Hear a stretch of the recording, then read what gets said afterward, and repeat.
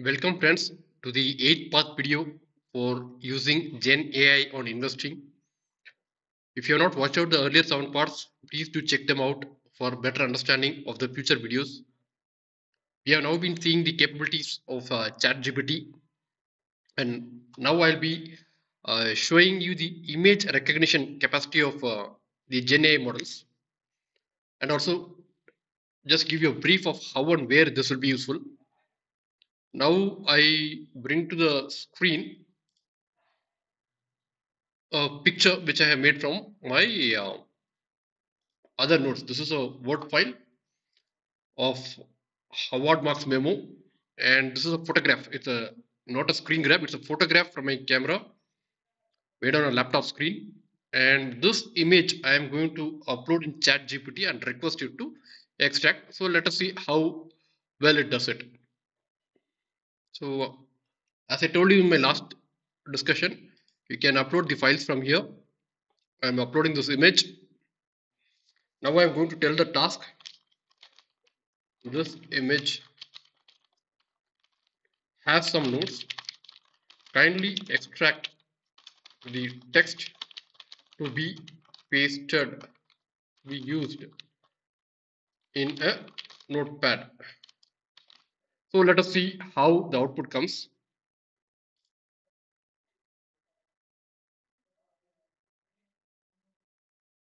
So now you have the extracted text. So this image was about second level of thinking advocated by Howard Marks. So it has done a good job. Like this is related to the previous idea of successful investing means doing together better than others. How can this better doing come? So let us compare this with the source image.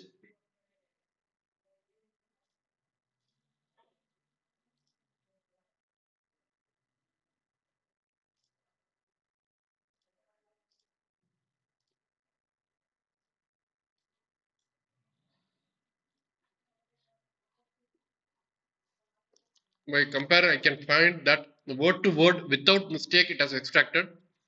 That's an amazing text recognition capacity. Yeah, it matches word to word. It matches. So you might wonder where this will be useful. I have seen during discussions or presentations of other investors, we just try to make some photograph of the presentation shown, and over a period of time that photograph gets buried somewhere. So instead you can use this capacity to extract the text and put it in a notepad or your OneNote or a Word file, whichever you feel is right. So it's not only it recognizes text, it's powers amazing even to recognize the images. So let me take one live example. To be frank, I am testing it live. I don't know how that outcome will be. I think recently Natco Pharma is a news post their results. So let me go to screener, pick up Natco Pharma,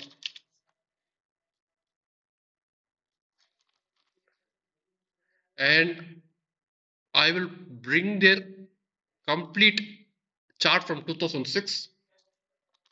This image I'm going to put it to the model now. I'm not indicating what is this image. I'm not indicating it is having the 50-day and the 200-day moving averages. Let me see how the model responds. This, okay, I'm pasting this image.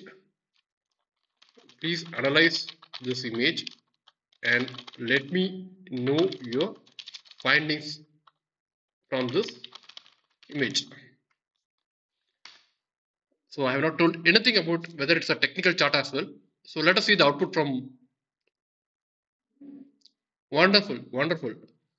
So it says that it's a company listed BSE. It has a 50-day, 200-day moving averages. It's talking about some long-term trend.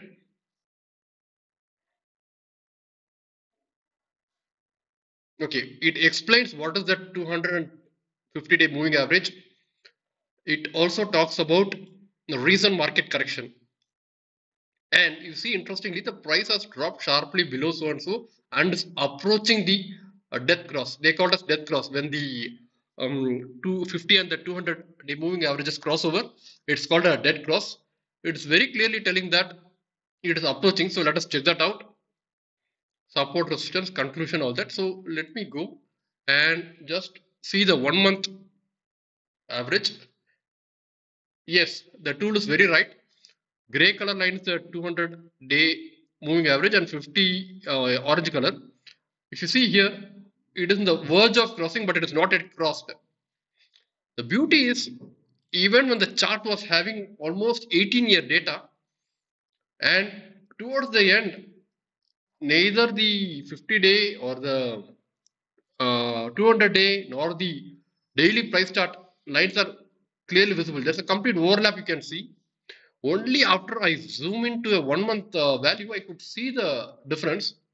But still, on uploading a 18-year old, 18-year complete data, the tool was able to make out that it is approaching. It is not even telling it is crossing. It is approaching the death cross. So you can just estimate. It's a wonderful image recognition capability of the Gen AI model. I didn't tell anything about the image. It made out that it has the 50 and 200-day moving averages, and it says it's about to approach. Now you can engage more. You can ask more questions. You can engage more, and then find out inferences from these charts. So first we saw the text image recognition. Now whatever is there in the image, it can interpret and can give complete inferences. So let me try one more example. I just pick up VST Industries, and there's a Bollinger Band. Bollinger Band is one of my favorite indicators. So let me take as much data as possible, maybe from 2016. Let me take this image and see how the tool responds. So in this case, on the left hand top corner, you can see it belongs to VST Industries. So whether the tool recognizes it, let us check.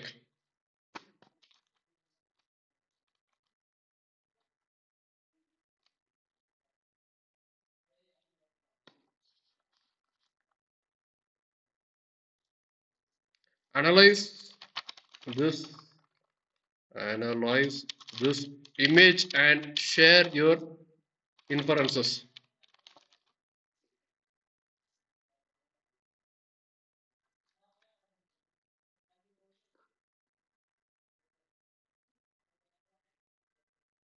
Excellent, excellent. You can see it has found out that it belongs to BST Industries and it's a Bollinger Band. Then it explains what is a Bollinger Band.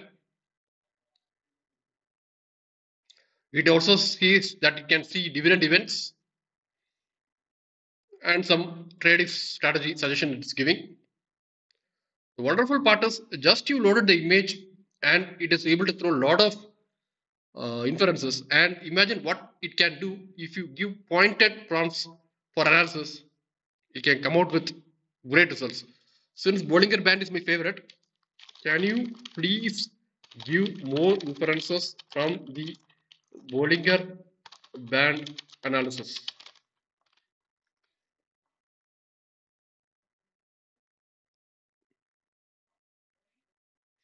Wonderful, wonderful. It gives a calculation how the middle, upper, and lower band is arrived. It says the current price is so and so, and it is sharing different scenarios of breakout, reversal scenarios.